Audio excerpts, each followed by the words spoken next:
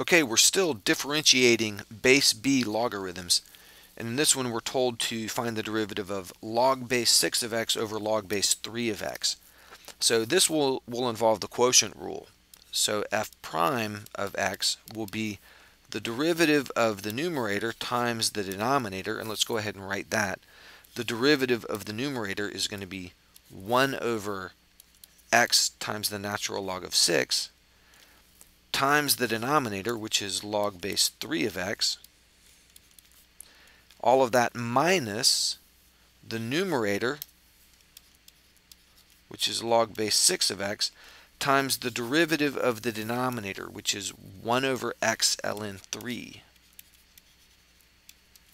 And it's all of that over the denominator squared. So this is going to be log base 3 of x squared.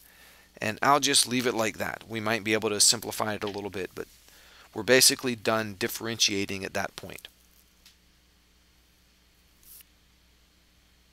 Okay, one more example. We're told that y is equal to log base 8 of x. Find y prime of 5, and this is pretty easy. We'll just find the derivative in general. Y primed is going to be 1 over x times the natural log of 8. So y prime of 5 is going to be 1 over 5 times the natural log of 8, and that's it.